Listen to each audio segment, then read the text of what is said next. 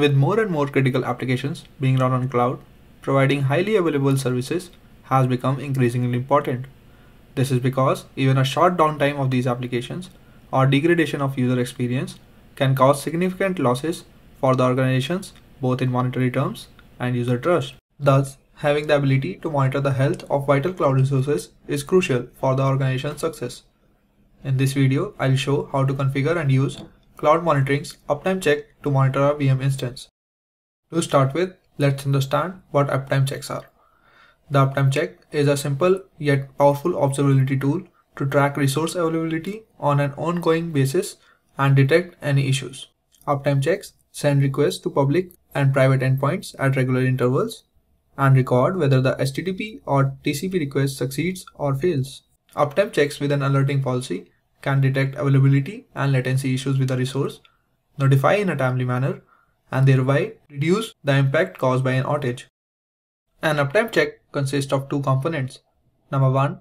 Uptime check configuration, created by you to schedule periodic requests from Google Cloud regions to the targeted resource. For example, you can configure an uptime check to send HTTPS queries to your application and then create an alerting policy to monitor the uptime check results so that you are notified if your application fails to respond. Second, the request execution system provided by Google Cloud that manages the following: execution of configured checks, validation of results, and writing results to uptime check metrics. Cloud monitoring offers two types of uptime checks. Number 1. Public uptime checks. This type of uptime checks issues requests from multiple locations throughout the world to publicly available URLs or Google Cloud resources. Public uptime checks can determine the availability of monitored resources such as VM instance, App Engine application, Kubernetes service, Cloud Run revision, Amazon Elastic Load Balancer, and many more. Second, private uptime checks. These checks issue requests to internal IP addresses or private endpoints of different resources. For example, with private uptime checks, you can send requests over the private network to resources like a virtual machine or a L4 internal load balancer. Today, I will show you how to create an uptime check to test a public endpoint. Before creating an uptime check, ensure you have following prerequisites. Number 1. Required permissions. To create or manage uptime checks using Google Cloud Console, your IAM role must include Monitoring Editor. To configure and manage uptime checks using API, your IAM role must include Monitoring Uptime Checks Configuration Editor, Monitoring Alert Policy Editor, and Monitoring Notification Channel Editor. Second, verify the resource you want to check has a public endpoint or behind a configurable firewall. Third, verify and configure notification channels you want to use to receive alerts. Alright, let's dive into a demo and learn how to create an uptime check to test public endpoint by using Google Cloud Console. First, go to Uptime Checks under Monitoring.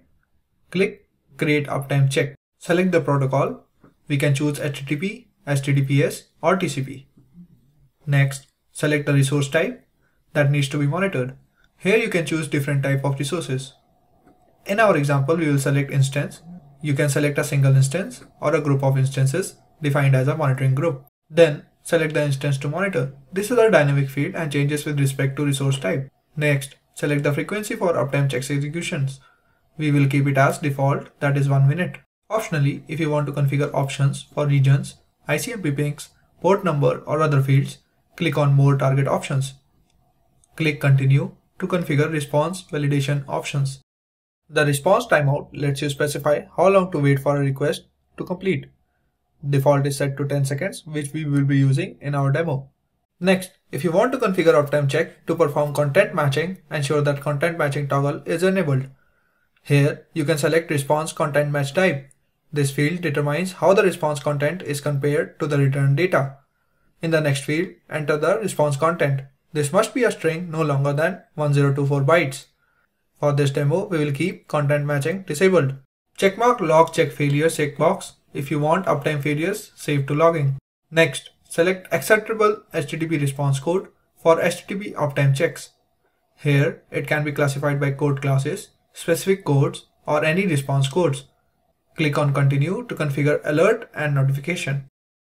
While the uptime checks collects the data about availability of VM instance, You must create an alerting policy to be notified. Remember, alerting and uptime checks are integrated, so most fields in the alerting policy are already pre-configured for you. All you need to do is enter the name of alert and set the notification channel.